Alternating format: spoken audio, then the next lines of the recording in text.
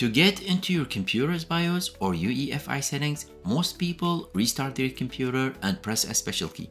That key could be F2, F10, delete, or escape, depending on your computer's brand or motherboard. But timing it just right can be tricky. Good news, there's an easier way to do it right from Windows.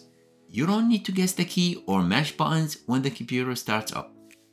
Let me show you how to boot into the BIOS directly from the command prompt. First, let's go to the Windows search bar and type CMD.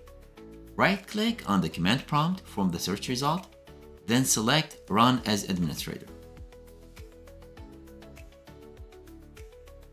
When the command prompt window opens, let's type the following command: shutdown /r /fw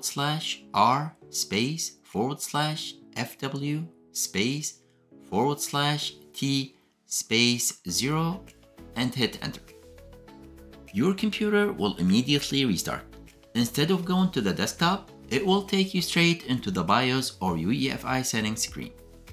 This trick works best on computers that uses UEFI firmware, which includes most modern PCs. If your system's still legacy BIOS, this command might not work, and that's okay. You can still enter the BIOS the old-fashioned way using the right key at the startup. Let me know in the comments if this method worked for you, and if it helped, please give the video a like and don't forget to subscribe for more tech tips. Thank you for watching.